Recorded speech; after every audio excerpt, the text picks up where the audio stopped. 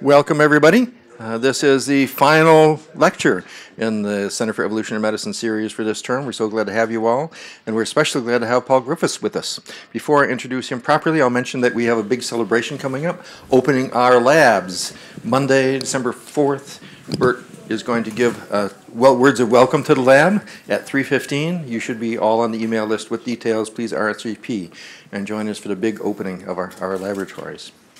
So I've been following Paul Griffiths' work for a long time. He wrote a book with the Woody Allen title, edited book, Sex and Death, and it is as interesting as the title suggests. He's been one of the world leaders in biological philosophy ever since he started his career, really. And he hasn't just done one little thing, but one thing he has kept coming back to repeatedly is what's normal, what's not. Are there ways of saying something about what is disease and what's not that can be informed both by philosophy and sociological and cultural definitions and by biological ones? And how can we get past the old useless arguments about all of this? He's an Australian National Research Fellow and is extremely distinguished in terms of all kinds of support he's gotten. He's a fellow of the American Association of Science. And I'm going to read you here about his project, which has $2.5 million of funding, is to develop a new theory of health and disease to accommodate developments in contemporary biology. The project will conduct methodologically innovative research in philosophy of medicine, trying to create an integrative biomedical research, really going quite beyond some of the simplistic kinds of approaches that we see sometimes. He's also interested in ethical aspects of evolution and medicine and deeper questions, but I'm not going to go on about all of this. I'll let him go on and tell you. Paul, we're so glad you're here. Hey. Thanks very much, Randy. Yeah. Well, and thanks very much for the invitation to spend some time here. I wouldn't say I've learnt a great deal about population genetics in the last 2 days here. I've learnt a great deal of what I don't know about population genetics and what I probably ought to, so that was kind of more useful. Okay, so the title of this talk comes from a throwaway remark from Tim Lewens, who's a professor of history and philosophy of science at Cambridge and a noted bioethicist. He's a philosopher of science, but he's also very well known for his bioethics stuff. And this book, The Biological Basis of Bioethics, Tim is discussing the ideas about how we define disease, draw a distinction between the normal and the pathological. And he says there's a criticism of evolutionary approaches that they make pathology a hostage to evolutionary inquiry. He thinks there's a real problem. There are things that are just, anybody can see are pathological, and if this accountant is right, one day an evolutionist might come along and tell you some incredibly obscure things about evolution, and suddenly that wouldn't be pathological anymore. And he thinks that's kind of crazy, that couldn't be right. Whereas I think, when I read that, I thought, well, hell yes, it should be pathology to evolutionary, it should be hostage to evolutionary inquiry. And Randy's written a couple of papers, in fact, in which you've said, basically, yes, you can't just pull the definition of disease out of evolution, sure, but the idea that that's not a fundamentally relevant body of information when you look at a phenotype and ask, is that phenotype something we should think about as pathological, is kind of crazy. Okay, so the sterile old debate that Randy briefly mentioned, we have the sort of conventional positions. We've got people who think that the notion of pathology is entirely normative. Great French philosopher Georges Canguilhem up there, and a little friend of mine from Ireland, Shane Glackin, who's an excellent philosopher with misguided views on this topic. And in the middle, on the far side, we've got Christopher Borse, who's about the only guy in the world who thinks you can define what a disease is without any reference to social context or values, or for that matter, evolution, except in a very minimal way. You just need population statistics. And then in the middle, there are people we all probably know, Jerome Wakefield and Karen Neander at Duke, who maintain that roughly that they want to think about the realm of the pathological as the realm of the things that are in an objective sense biologically dysfunctional and where we care. Plenty of things are biologically dysfunctional and we don't care. For example, vasectomies. Okay? Clearly the male reproductive tract is not in its finest possible functional state, but we don't think it's pathological because we don't have a problem with it not being in its finest pathological state. Vice versa, we intervene to get our nose made into a cuter shape. I suppose I'm Silvio Berlusconi, you know, I'm going in for my 85th bit of plastic surgery. Okay, there's plenty of disvalue. I really hate the way I look, and so do most people in Italy, but there's no real objective biological dysfunction going on. So the idea is the intersection is the interesting place to be. Now, surprisingly, as I say, there's possibly one guy in the universe out there. There's a few people in here, and most people in conventional philosophy of medicine are over in the complement of that little intersection out here, which is kind of surprising. So here's a kind of nice statement. Canguilhem, if you don't, many of you will know, those who don't, he was the guy who taught Michel Foucault how to be a historian of science, so he's not exactly an insignificant figure in intellectual history. And he wrote a magisterial book. He's a former he's a doctor, but he also had a lot of interest in diabetes research when he was young. It's a very well-informed book. He wrote this magisterial work, which is effectively a history of how 19th century scientific physiology came to characterize the concept of the pathological. And just like someone like Foucault, the history is written in such a way as to slowly lead you towards some kind of big philosophical conclusions. And one of the big philosophical conclusions is structures, he says, can be objectively described, but they cannot be called pathological on the strength of some purely objective criteria. And in fact, most of the arguments for this purely normative view of pathology in the contemporary philosophy literature, in my view, are there in a kind of subtler, more aware of the pitfalls kind of way in Canguilhem. I'm not sure there's much new under the sun there. The idea is, suppose we pick a phenotype, which might be the phenotype is having a particular problem with regulating your glucose metabolism, all right? And we can decide that that's a pathological phenotype, then we can objectively characterize what it is. So there's lots of objective medical knowledge. But the fact that that's medical knowledge is not something we derive from the realm of objective fact. It's a prior decision we make based on the fact that this is something that we would like to change. Okay, so the distinction between normal and pathological phenotypes is entirely normative. It's a matter of what the individual and their society want. And in Canguilhem's particular treatment, which is still incredibly popular, as I discovered when I've given these talks to philosophy audiences, there's no arguing with the patient's demand to be helped. Okay, that's kind of the ultimate ground of all judgments of pathology, is patients coming and demanding help. Being French philosopher, Canguilhem has a much cuter way of putting that. He says, you know, the doctor is called by the patient. That's the great Canguilhem slogan, right? So the idea that within all of the biological sciences, there's a subset of those which are studying pathology as opposed to normal physiology is ultimately rests on a social fact that there are certain kinds of things that in certain times and places, people come to the doctor wanting something done about. Okay, so widely held view, widely supported, lots of people with big reputations who've written about how this is the right answer. My problem is that I come to this as somebody who does philosophy of biology. My big interests have always been particularly interaction of, well, what do genes do? What are the forms of gene action, and how does that figure in explaining development? I mean, that's something I've written about for decades. If you come at this from a general biology perspective, that's a very strange view. It's kind of a plausible view for medicine for human beings, and you might get away with it when you're doing vet science. But in many other areas of biology, it's a very strange view. So let me sort of explain why. So here's what Canguilhem says about applying the concept of pathology to non-human animals. He says these notions, he's talking specifically pathology and malady, or their French equivalents, are applied to all living beings through sympathetic regression starting from lived human experience. Okay, so what is it conceptually going on when we think of a state in a non-human animal as being pathological? Well, we start with, you know, the doctor is called by the patient, the clinical need for treatment, and we kind of work by analogy to how that would work if that was sort of applicable to animals. Okay?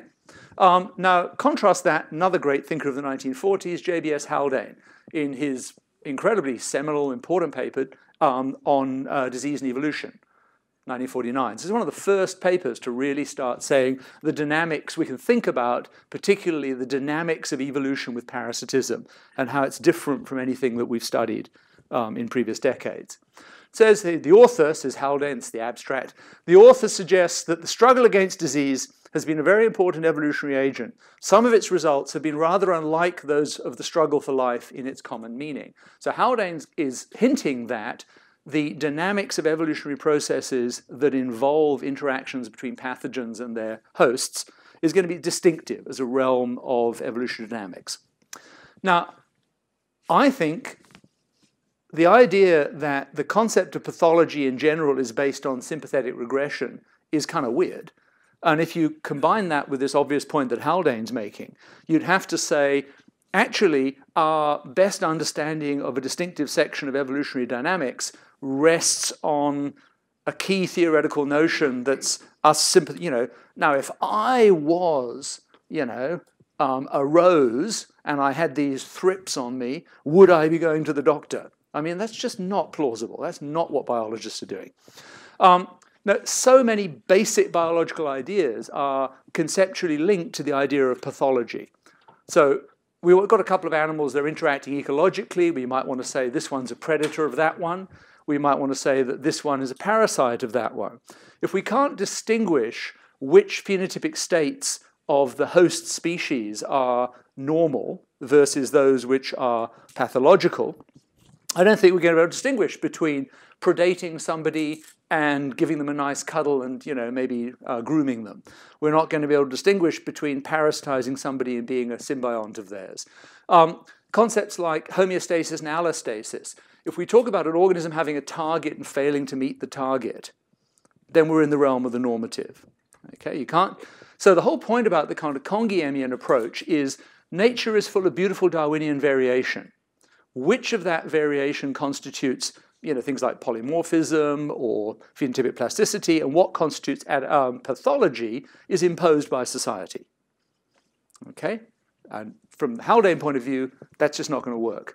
I just like this one because I was happening to be reading this paper on, and these are two Japanese scientists, and the question is, we've got a population of locusts, some of whom have short wings.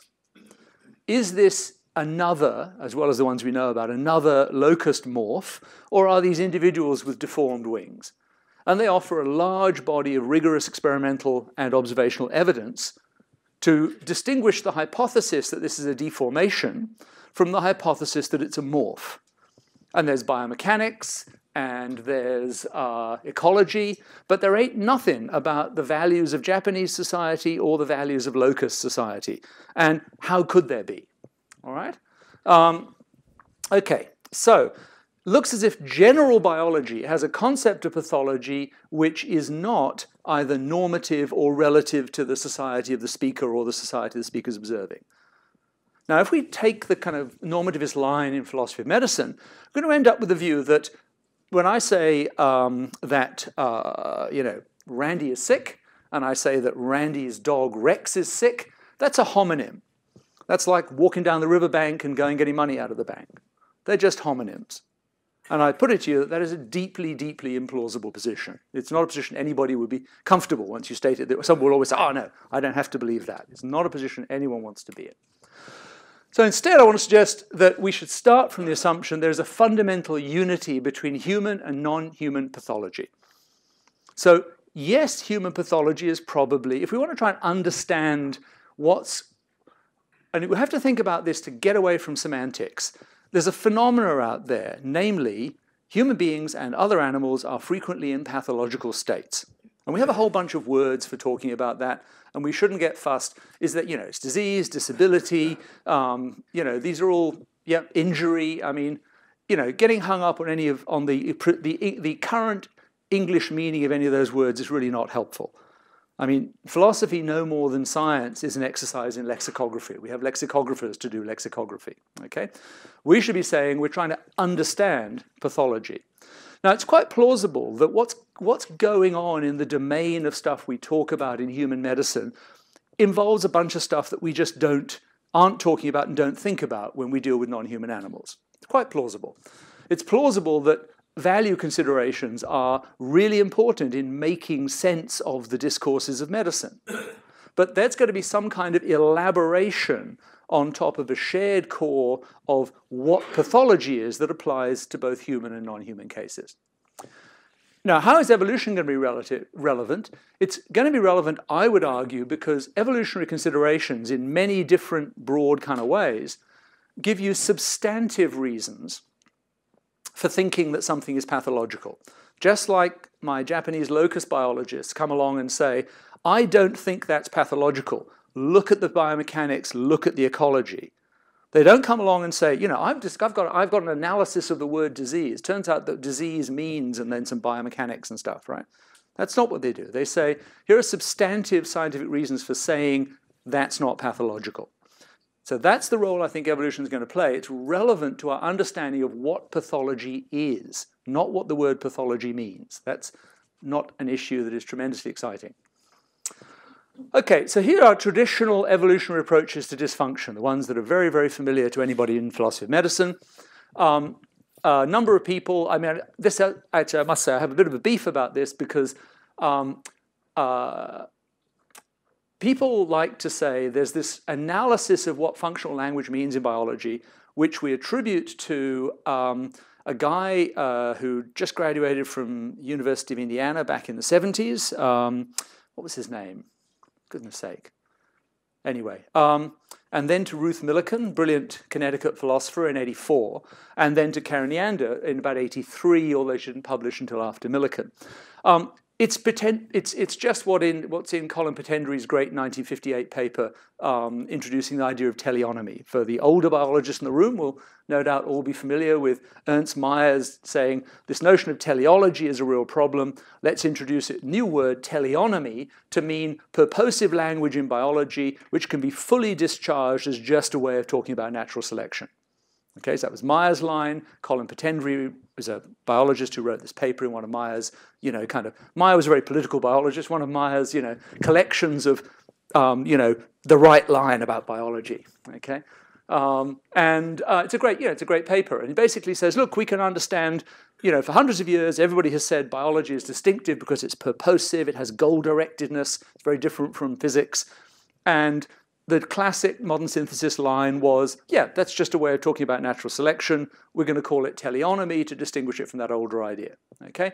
Now, sure, philosophers have elaborated in all sorts of directions, but that approach, which I like to call the selected effects, basically says the functions of a trait, the things that it's for, are simply those effects of the trait in a system for which that trait was selected in the evolutionary past. Many problems with that, but that's the one-liner. Okay, and standard line from Wakefield. So when you've got something which is not performing its selected function, and we care, that's when we're going to regard it as a disease or as pathological or whatever it might be. Okay, widely regarded as a non-starter. So John Matheson was a postdoc with me a few years ago, and I have a paper where we basically, it's the sort of emperor has no clothes paper. It basically says everybody in philosophy of medicine says evolutionary accounts are a non-starter, and if you go through all of the arguments that are offered, most of them show only a passing acquaintance with how evolution explains things, and they're often quite absurd. So, I mean, you won't believe me when I tell you this, but it's God's honest truth. Christopher Borse is an incredibly well-known guy, much discussed. Borse has managed to publish and get through referees the following claim. You can't explain what it is to be functioning normally using evolution, because we've got a 9-year-old kid and a 14-year-old kid. The normative level of functioning for cognitive stuff is different, and so they can't both be the evolutionary optimum level, right? And you're sitting there thinking, have you that got through review somewhere? I mean, it's amazing. Right. Now, despite the nice things I've just said about selected effects accounts, I think when you start to look at a wider range of biological phenomena, you can see that the notion of dysfunction or impairment of function is going to be a lot more complicated than this idea of failing to do what you were designed to do by natural selection. More complicated and more interesting. So this is another paper I wrote with John Matheson, which is just coming out. And we're exploring, quite tentatively, many different kinds of what we call biological normativity. Now, I partly call it biological normativity to be kind of in your face, because lots of people in my discipline think that there's a really big distinction between the realm of description and fact and the realm of norms and judgments. Okay? I think that there are many interesting ways in which, if you're describing a piece of biology and you don't talk about what's better or worse, then you're actually leaving out bits of the biology. And I think I hope to show you that's just something you all believe anyway, and quite straightforward. We perhaps don't quite notice it a lot of the time because it's kind of obvious. So I'm going to talk about biological normativity whenever, in order to just get the biology right, to say what a system is happening, or his system is doing, or what's happened over a period of change in biology, you've got to talk about one outcome being worse than the other. Rank them on some evaluative scale. Okay? All right. So this is where most accounts focus. So one of the referees for that paper said, anything that isn't this isn't really to do with dysfunction at all, right? It's the only thing that they're interested in. So this is what we call mechanism failure. So here we've got our poor little DB mouse. It's got faulty leptin receptors. It's hyperphagic, right? We take that selected effects account of dysfunction. Why is that a dysfunctional mouse? Because a little bit in the mouse, okay, a gene coding for a receptor, is broken. Okay, there's a bit of the mouse, it's bust, it can't do what evolution designed it to do because it's physically different from the bits that were selected in the past. Something's happened to it. Okay, so that's mechanism failure, and of course, it doesn't have to be genes, it can be organs, it can be anything you like.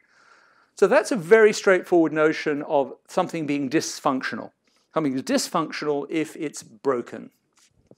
Here's another well-known way of being dysfunctional. So we're talking about the appetite system here. The system is mechanistically normal, but it's operating way outside its design parameters. We talk about an obesogenic environment. Another nice example, which I originally got from Paul Rosin, the disgust guy, superfoods. Right? We deliberately engineer foods that are nutritional superstimuli, and we eat too much of them for the same reason that the poor little marsh warbler feeds the cuckoo baby, right?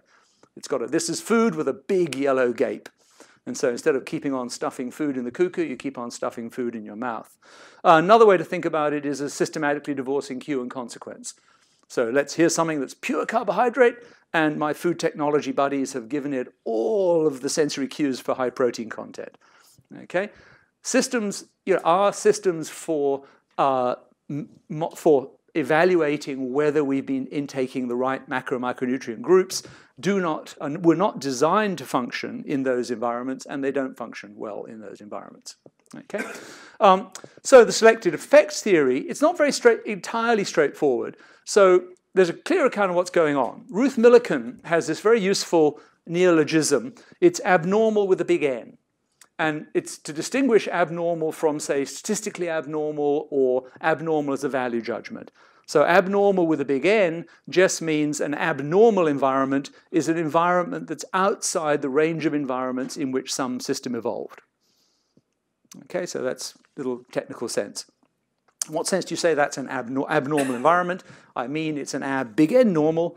We can look at the environments which set the design parameters for the biological mechanism, and this is outside that range, and that's why we're calling it abnormal. And of course, that gives you an explanation of why features of parts of the organism, mechanisms, don't perform their selected function.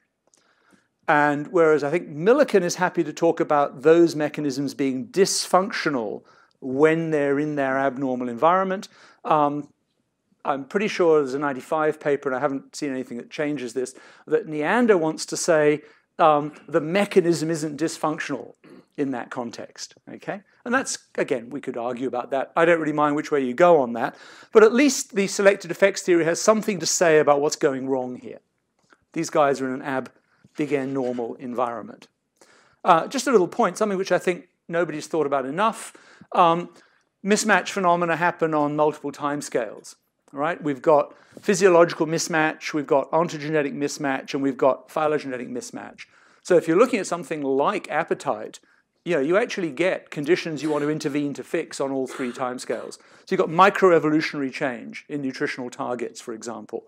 So you've got human subpopulations in which you actually have to reckon those human subpopulations are adapted to slightly different environments. And so when you move people around, you get mismatch phenomena. And move them into new health systems, you get mismatch phenomena because the normative standards that are applied in different health systems are normed for the target population. Okay? Ontogenetic, of course, that's the classic mismatch phenomena that people like Peter Gluckman, Mark Hansen, and so on write about. But physiological mismatch is also going on. I mean, you've got organisms that are failing to meet a daily intake target for something, okay? And then have to correct. So you mismatch on all sorts of, and that might be because they're not on the right diet. Okay, they're on they've given a menu of foods according to which it's impossible to get the ratios right to hit a target. Okay, so it's complicated, but it's a perfectly sensible idea. So you might think, with the selected effect counts can distinguish mechanism failure from mismatch. You might think that it's either going to be, if a mechanism is dysfunctional, it's either internal, there's something wrong with it, or external, it's in the wrong environment. You might think, well, that's kind of all there is to say. But actually, it's not the only distinction we need. So something which, I guess what, philosophers like to make things hard. So John and I got very excited when we discovered that there were more phenomena than being broken or being in the wrong environment. So let's distinguish between being in an abnormal environment, where I've omitted the capital N, which is silly, being in an abnormal environment and being in an inhospitable environment. So here's a phenomenon we're all familiar with. We've got a flower plant, and this plant exhibits adaptive phenotypic plasticity in the form of early flowering in response to stress. Okay? So here I am. I really would like to grow a bit longer, but given the conditions that I'm under, that's probably going to result in me not setting seed at all, so I flower early and small, and I set seed, and I don't have as many seeds as I would have had if I'd lived in a better environment. Now, in that case, the relevant parts, systems in this plant, are performing exactly the function for which they were designed by natural selection, and they're doing that in exactly the environment in which they were selected. Nevertheless, you'd really be missing something if you looked at, this is like, say, people know Sonia Sultan's really cool work on this kind of stuff. If you've got a whole bunch of plants in one of her greenhouses, and you didn't include the fact that these guys have successfully implemented the best available strategy, and these guys have gone for a second best strategy, and they've only gone for that because the alternative is dying on the way to following the best strategy. Okay? So you didn't reckon that these guys are in a rich, a good environment, they've had a successful life cycle, and these guys have adopted a second best strategy because they're in an adverse, inhospitable, hostile environment. Things have gone really well for this guy here with lots of seeds, not so well for the little stunted guy here with a few seeds. Okay? So that's, and of course, they're all controversial and slightly horrible, but there's plenty of phenomena in human health that fit into this box. Then I wonder if anybody, philosophers, are going to get excited about this one, is a category we call heuristic failure. So the example that most people here will know is predictive adaptive response as let's call it a hypothesis in Gluckman's work, but it's a phenomenon you get throughout nature. So here's a butterfly doing the same thing, right? Animals are continually making choices under uncertainty, and plants, organisms. They're continually having to switch to a different developmental strategy. Can be behavior as well, but let's think about development. Switch to a developmental strategy based on imperfect information. Okay, so if you decided, I won't decide which genes to switch on or off and which developmental pathway to go down until there's no chance that I'm wrong about which environment I'm going to be in when I'm an adult, then you're probably just going to die, right?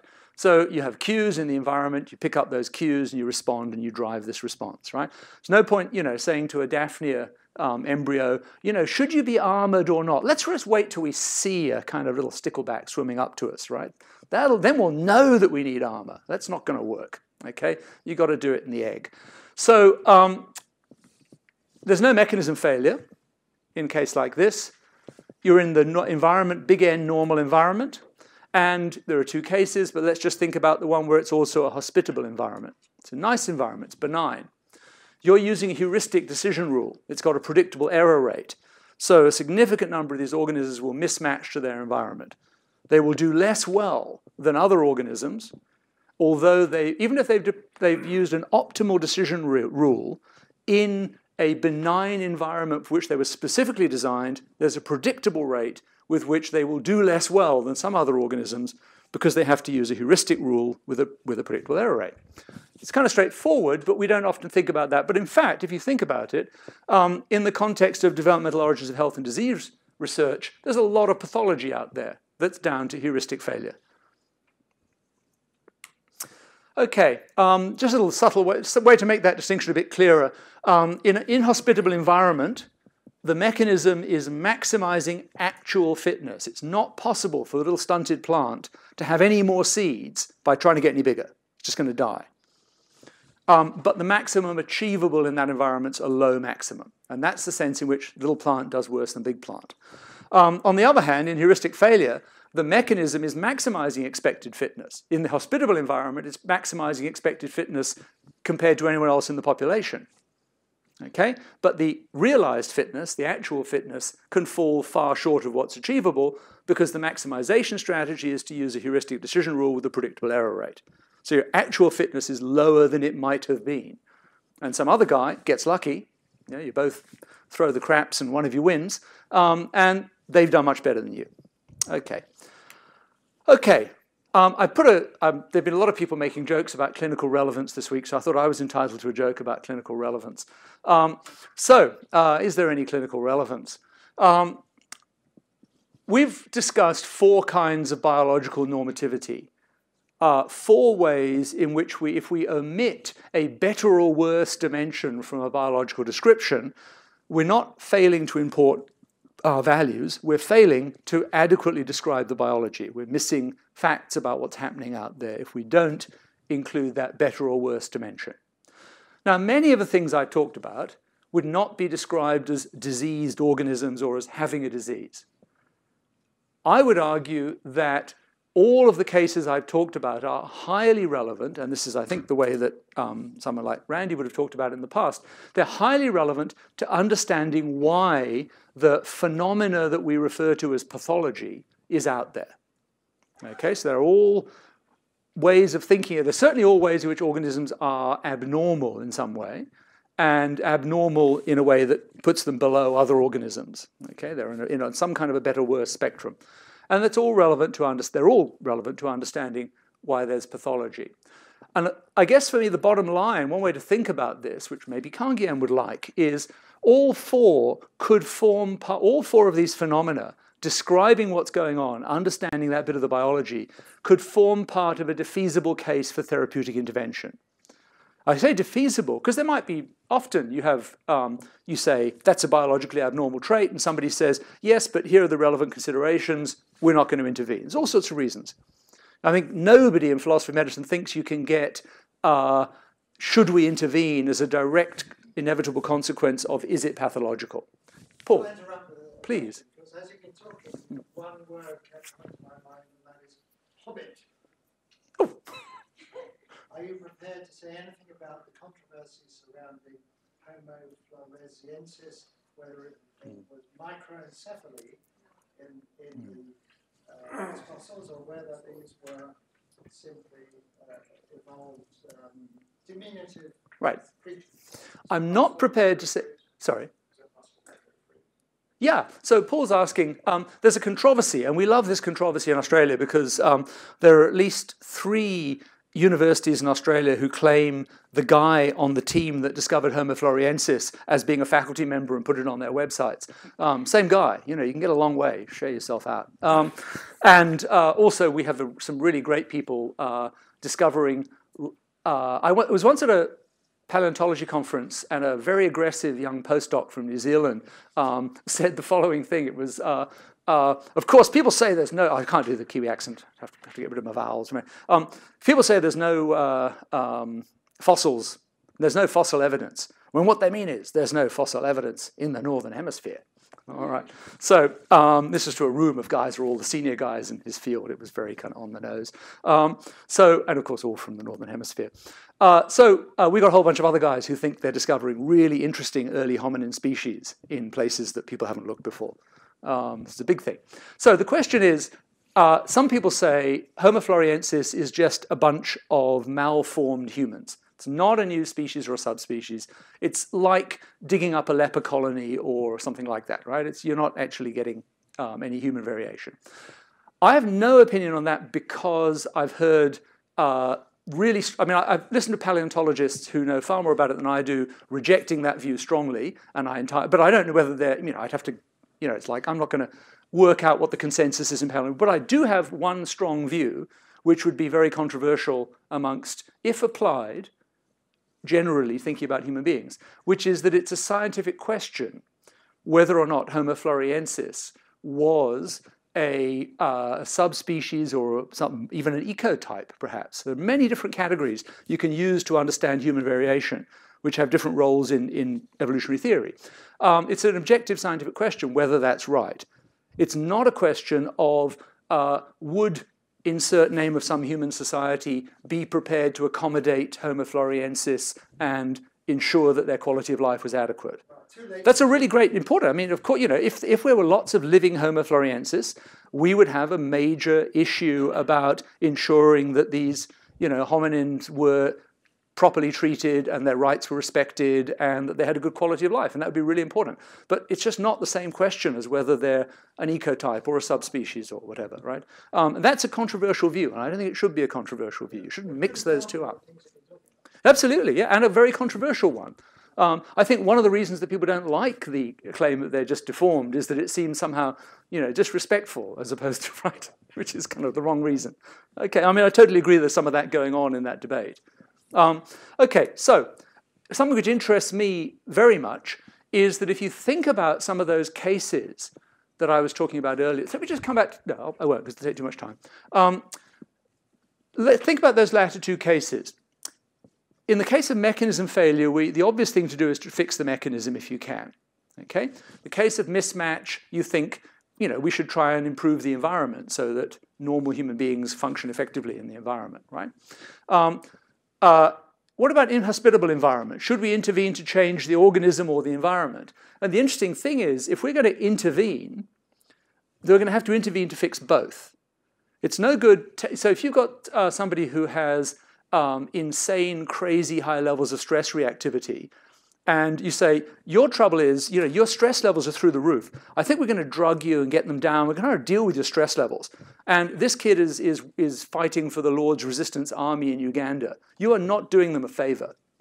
Okay? That is not an improvement in their quality of life to be moved into be given a phenotypically, move their range of phenotypic plasticity to give them a phenotype that's very, very badly matched to their environment.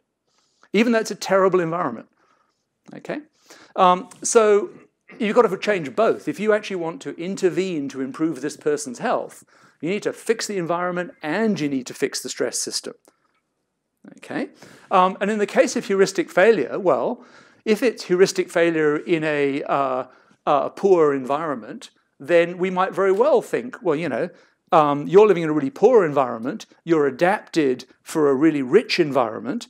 Actually, the thing to do is to fix the environment, and then you'll be the big, tall, flourishing plant with lots of seeds, instead of trying to be the big, tall, flourishing plant in the dry patch without enough sunlight and dying before you set seed. You've got to fix the environment. But suppose the heuristic mechanism has gone wrong in a very good environment, and so I'm growing as a little stunted, early flowering plant in a rich environment with lots of water and sunlight, then you want to fix me. You want to get in there and, put a bunch of microRNAs and get me growing fast, okay? And that's what's going to produce the desirable situation. So what I think is really interesting here is that you normally think of, is this organism healthy, as a question that can be addressed by just focusing on the organism. But in fact, from a developmental origins of health and disease perspective, asking whether an organism is a good state of health is a question that you can't address without considering the organism's environment. So in fact, the thing which you can make healthier, if you take these phenomena to be relevant to health, is an organism-environment system. Okay, now I think lots of people think that's important and lots of discussion of, One Health concepts and so on.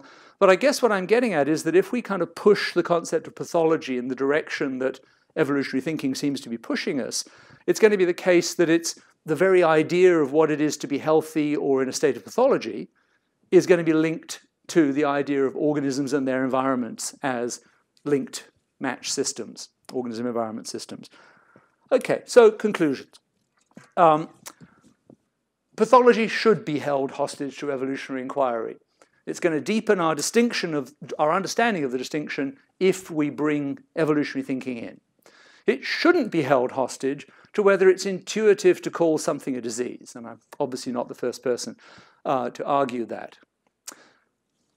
Developmental origins approaches to pathology show us that there's the selected effects account, perfectly sensible core idea in modern synthesis evolutionary thinking, etc. There's a lot more to biological normativity than failing to do what you were designed to do. Okay? And they also imply, and I think this is perhaps the most clinically interesting idea here, that the health of organisms and environments are conceptually as well as causally independent. Okay, so thank you. Questions?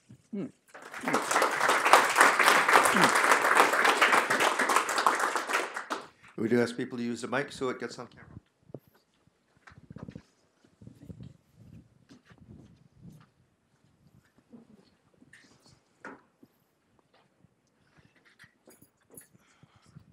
All right, thank you for the wonderful talk. I'm going to try and come to Tim Lewens' defense, although I don't know his specific reasons.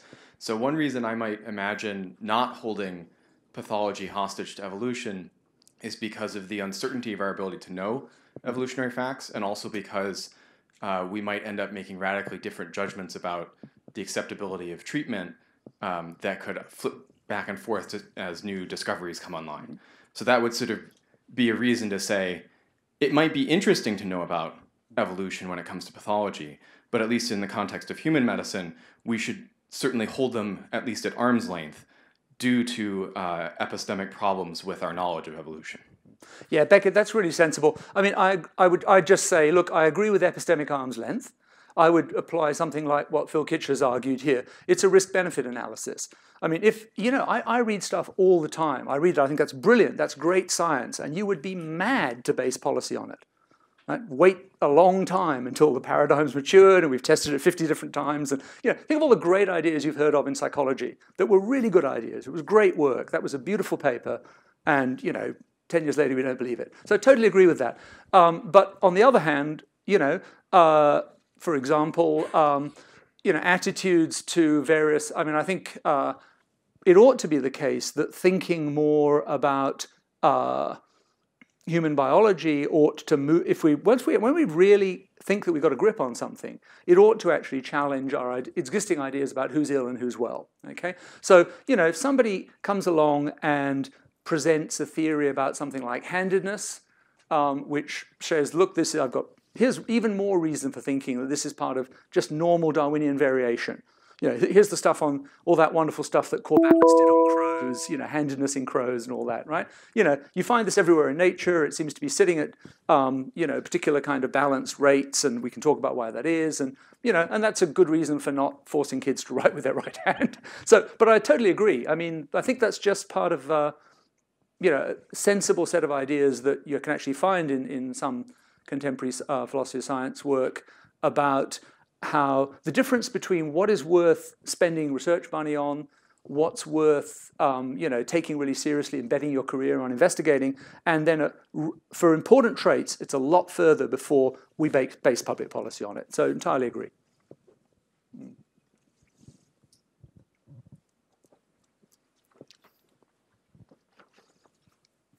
Paul, one of the most disturbing things to me about an evolutionary view of health is that natural selection doesn't shape us for health, it shapes us for maximum reproduction. And there are cases where natural selection shapes us to do things that are bad for our health, longevity, and everything else. Where does this fit into a philosopher's view of what's disease? Well, I think it actually, so I do think that this way, that pursuing these lines of thinking is genuinely disruptive. I think it's a real problem for the idea that there is a single ideal endpoint, which is, the perfectly healthy human being. It's all trade-offs, and we all know that. I mean, so some of the research that's going on at CPC, and one of the things that's really clear is, do you want to, if you're talking about diets, do you want a diet that will make you healthy through the lifespan, or do you want maximum longevity? Because they ain't the same thing. Maximum reproduction. Or certainly maximum reproduction, yeah. But, all of us would like to live a long time and to be in really good physiological health. But actually, they don't have the same optimum. And why would they, for life history reasons? So trade-offs are a real problem. The other thing is, of course, there's a lot more phenotypic plasticity out there than we used to appreciate. And a lot of it, is not, I used to have a joke, the traditional view of human health is that every fertilized egg is either trying to become the Venus de Milo or the Apollo Belvedere, depending on which chromosomes it has, right? That is not true. These things are facing a series of flexible choices relative to the kind of environments. And they're engaging in various kind of ranking with other organisms in the group, which will be different strategies, all the stuff that's pretty well understood. So the very idea of being in perfect health, I think, is a real problem. Instead, what I think is we need points at which understanding the biology can inform our decision with whether this is something that we should be intervening to fix. And a notion of an organism doing well, which is richer than a single endpoint. I don't in any sense claim to have the answer to that, because that's, as it were, the whole research program. Yeah. Time for one or two more questions, possibly here.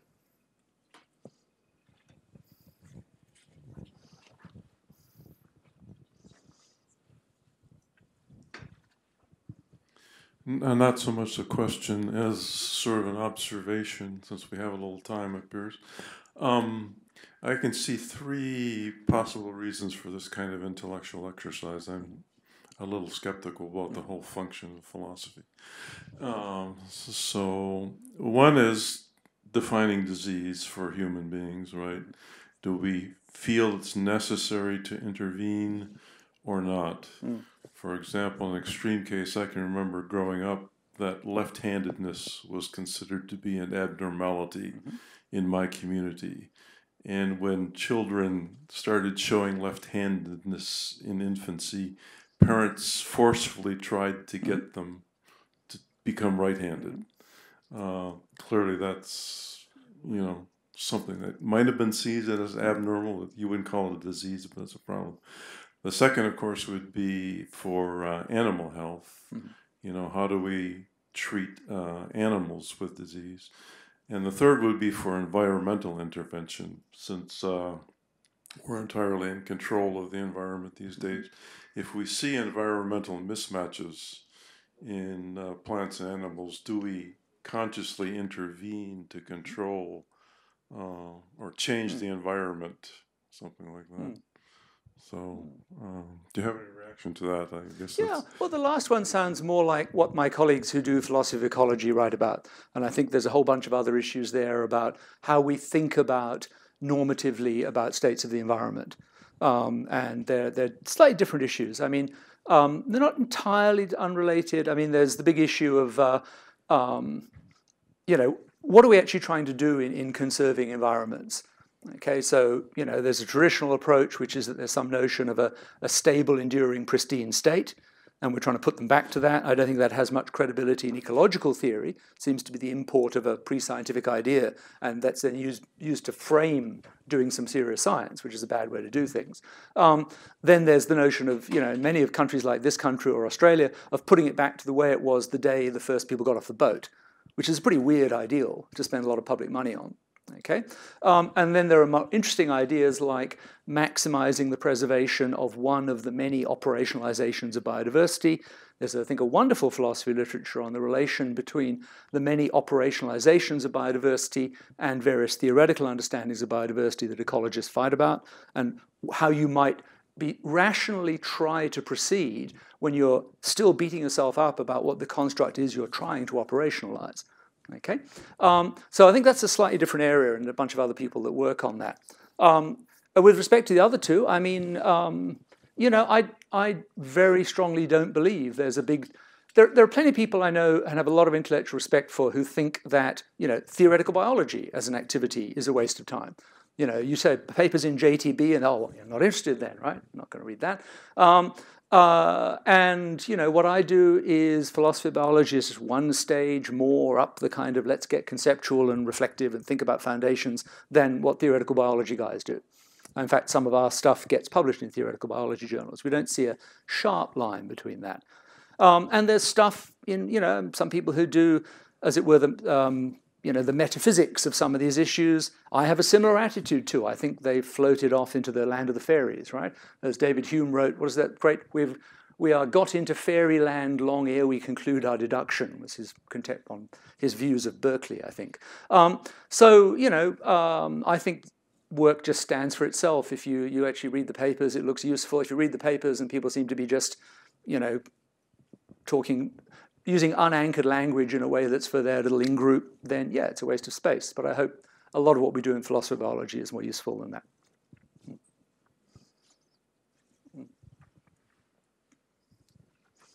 So we have a very large social insect group here at ASU. So, you know, have a lot of questions about social insects. And sometimes you think about things like cordyceps, you know, fungus that infects an individual insect, and then that insect leaves the colony. And, you know, in one narrative, it's doing something that's of positive fitness to the cordyceps, and in another narrative, it's leaving the colony. And I guess I'm sort of wondering if you thought about sort of these organisms that are not membrane bound, where inclusive fitness certainly is driving the group. Where is pathology defined? Is it defined at an individual level, at a group level? I mean, it's sort of how do you modulate what you've said? I've got a completely useless, but I think precise one-line answer to that. If we had a serious solution to thinking about what are the units of evolutionary change, then every individual of a unit of evolutionary change would be associated with a life history strategy, and that would be the thing that it's failing to optimize or failing to follow in some way. So when you're dealing with something, I mean, I'm really interested in what do we say about, you know, pathology in fetally derived cells found in a mother after 10 years, right? Do we kind of regard them as pathological if they don't have an optimal gene expression profile for where they are at that time from the mother's point of view? Or do we actually think of them as part of the extended phenotype of the fetus? I think that's an empirical question. It's partly a question about saying what are the gene expression patterns, what are the optima, and what are the control, how are those gene expression patterns being set? So I think that's absolutely right. There's some really nice work being done by a woman philosopher in UK called Elsalyn Kingma, arguing that, you know, when you get serious about the biology, you should regard really early stages of the fetus as strictly a part of the mother. Because if what you're interested in is in whose interest is this stuff going on, okay, for the first few cell divisions, it looks like it's entirely still being driven by. So I think absolutely right. You bring in, you know, our best current way of deploying genetics and multi-level selection theory. You try and work out what are the units here, and then you try and understand this, I think, really interesting relationship between evolutionary units and physiological units. And hopefully that will hang together in such a way that we'll be able to say something reasonably coherent about, is there a physiological unit which could be said to be either following its strategy successfully or not. But it's hard, and it's hard because the biology is, you know, what's the, you know, there's every time you think, so because the space of possible things that biology actually does is much bigger than the space of possibilities we can imagine before we start studying it, which makes it really hard to kind of say anything very concrete until the phenomena are in. Yeah.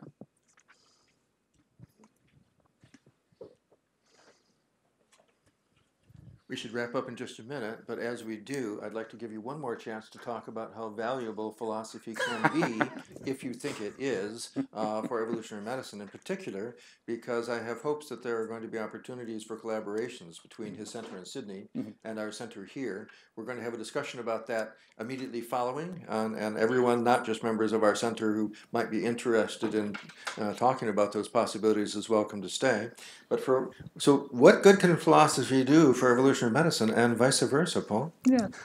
I've got a mic. It's okay. Yeah. So look, I mean, I'm hoping that it seems to me that at the moment, and I don't think this is not meant to be a dismissive comment, but if you look at what gets called the philosophy of medicine, most of it is at the intersection of metaphysics and ethics. So philosophers in the room, if that seems about right. So you pick up a philosophy of medicine journal, and there are a whole bunch of people who are doing really kind of close to the science, embedded philosophy of biology, who don't focus on medicine. And I think if people who were doing things like worrying about units of selection, worrying about whether or not the holobiont concept really makes sense, what's at stake, what would it really take to show that the holobiont concept is valuable or not valuable? And there's really good work going on that. I think if those guys could move their attention more to the biomedical sciences and to be, away from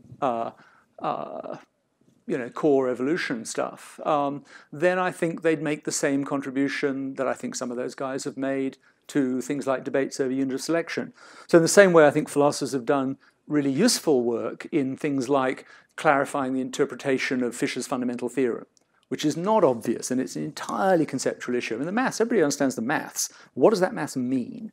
And how do you relate it to the phenomena of evolution, the stuff we're actually talking about? And I think in stuff like that brought in the kind of close to the ground, kind of trying to actually, participate in foundational theoretical debates in a way that moves things forward, could actually have the same sorts of benefit for biomedicine. And the other thing I think is that we could open up a lot of those discussions of ethical and social issues to being much more richly informed and realizing that effectively there's not much point in working out the correct ethical stance towards a popular representation of the science, because that's not how things are. Okay? And actually the real science typically poses all sorts of really nasty, tough problems which aren't there. Okay? And so I think, there's a sense in which philosophy moved into that mode could create perhaps a more productive and healthy relationship between, cutting-edge scientific discovery, controversial and problematic, though many of them are. In fact, that's part of the reason why we need a bit of interpretation. And on the other hand, the classic kind of LC stuff. So, I think there's a real problem when, those two things are, well, you guys tell us the facts and we'll LC about it. They need to be much more intimately linked up. And I think philosophy can be a pretty good mediator there. So with that, we'll wrap up. Thanks, everyone, for joining us, and we'll see you next week. Thank you.